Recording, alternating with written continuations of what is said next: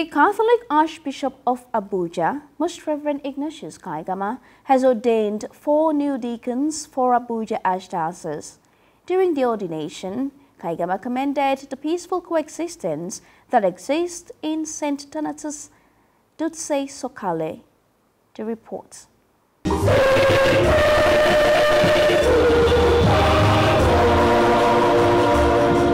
Priests, other religious, and the lay faithful gathered in their numbers at St. Donatus Catholic Church, Dutse Sokale, for the diaconate ordination of 4 seminarians in the Catholic Archdiocese of Abuja.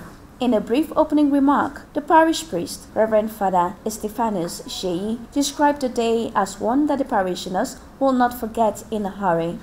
Your Grace, it is indeed a privilege to have you in our midst for the very first time, and yet another privilege to be the host to this year's diaconate ordination. Sincerely,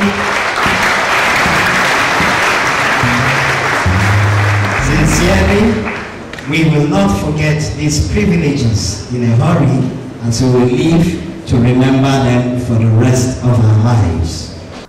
Archbishop Kaigama, in his response, expressed happiness that his visit and the ordination coincided with a special day in the calendar of the Church. Today, God has blessed us in many ways. We have the Sunday of Divine Mercy, we have the ordination of 4 deacons, and we have many of you who are gathered here who have never been here before. God has brought you to Sokale today. The rite of the diaconate ordination commenced with the calling out of the candidates and the confirmation that they were the chosen ones for the order of deacons. Most Reverend Father, Holy Mother Church asks you to ordain these men, our brothers, for service as deacons. Mass then continued with the liturgy. The Archbishop, in his homily, encouraged willingness in service as this makes progress possible. He also made reference to the early deacons chosen by the apostles based on merit and spoke of their duties, which was centered on service. They don't get ordained as priests, but these ones are transitional. After 9, 10 years of study in the seminary, they are aspiring to be priests. And today is a major step. By being ordained deacons, they are on the way. And by the grace of God, someday we shall gather again to witness their priestly ordination. So, I ask you to embrace your ministry with faith. Your ministry is not a ministry of convenience, not of choice places. I want to go only where things are flourishing, things are in abundance, things are beautiful. No. You go where the Lord needs you. And you are to embrace everyone. No discrimination. No exclusion. You are to go where you are sent. To preach peace, to preach love, and to preach God's mercy.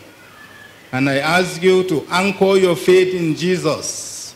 And like Thomas, be able to say always, my Lord and my God. What do we say? My Lord and my God. In times of temptation, in times of frustration, in times of weakness, in times of when you just feel not too good. Not too good, you say, my Lord and my God. John 20:28.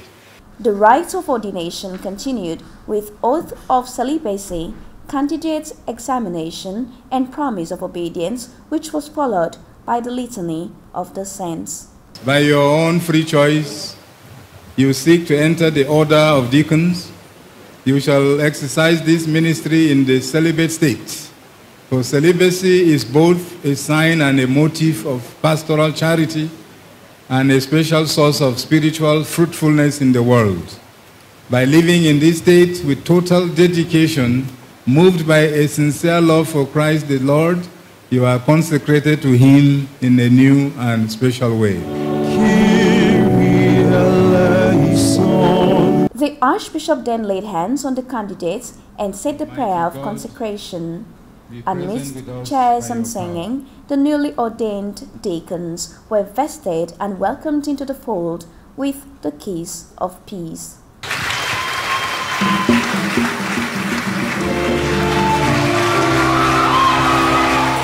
The Holy Mass then continued with profession of faith, prayers of the faithful, and Eucharistic celebration. Part of the day's event was the blessing of the Eucharistic Tabernacle and the inauguration of the Divine Mercy Ambassadors.